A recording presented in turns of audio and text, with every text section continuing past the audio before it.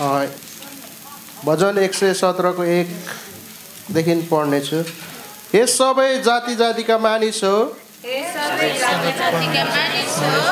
परम प्रभुको स्तुति गर। हे सबै जन हो, उहाँको जय जयकार गर।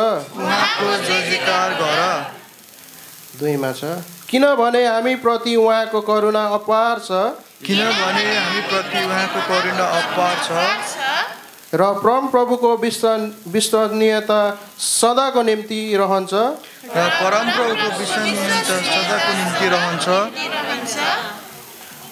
परम प्रभुको प्रशंसा गर। आमेन। तपाईको प्रशंसा गर्न आएको छु, तपाईको महिमा गर्न आएको छु र तपाईसँग समय बिताउन आएको छु। हालेलुया। अरु कसैसँग हैन, तर हामी यहाँ जीवित परमेश्वरसँग समय बिताउन आएका छौँ है। र हामी अरूलाई हेर्ने होइन, तर मैले चाहिँ कसरी म आफ्नो परमेश्वरलाई म खुसी तुल्याउन सक्छु, मेरो प्रशंसाले, मेरो आराधनाले म कसरी मेरो परमेश्वरमा भक्ति देखाउन सक्छु, त्यो कुरालाई यीशुसँगको हिँडाइ अति नै रमाइलो। यीशुसँगको हिँडाइ अति नै रमाइलो। यीशुसँगको बोलाइ झनै अति नै मिठो। यीशुसँगको बोलाइ झनै अति नै मिठो। यीशुसँगको हिँडाइ अति नै रमाइलो। यीशुसँगको हिँडाइ अति नै रमाइलो।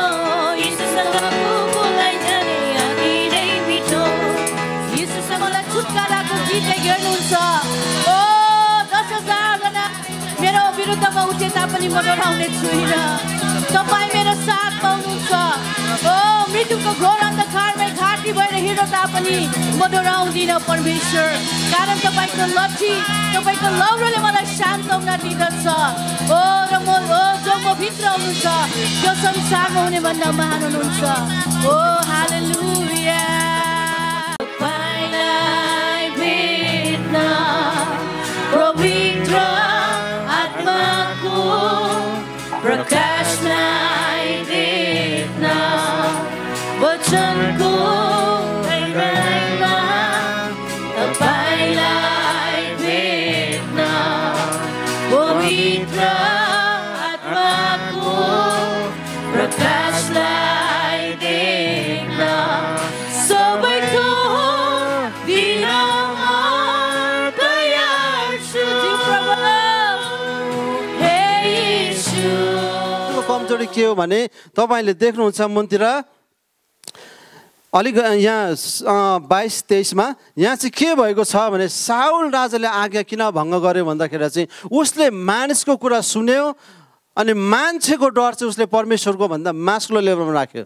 ऊ आफैले स्वीकारेको छ अनि उसले भन्दैछ मैले गल्ती गरेँ, मैले पाप गरेँ, because I fade people and I listen to people. मैले मान्छेहरूको आवाजलाई सुने, मान्छेले मलाई के गर्ला, म एउटा राजा हुँ, मेरो यो पद जसलाई मलाई अति लोभ पनि लाग्छ भन्ने उसमा एउटा घमण्ड थियो। उसले चाहिँ त्यो पदको लोभले मानिसहरूको कुरा सुने, परमप्रभु परमेश्वरले बिल्कुलै नाश गर्नु भनेको कुरालाई उसले प्रायोरिटाइज गरेन। र आजको दिनमा विश्वासीहरूको जीवनमा पनि यस्ता धेरै खुड्किलाहरू होला, धेरै हाम्रो कुराहरू जहाँ हामीलाई छुटकाराको बहुत इम्पोर्टेन्स हामीलाई छ। यद्यपि हामी परमेश्वरको आवाजलाई सुनिरहेको छौँ, ए छोरा तैँले त्यो नगर, ए छोरी तैँले त्यो नगर, तैँले नखा नछु भनिरहेको हुन्छ, तर परम प्रभु परमेश्वरको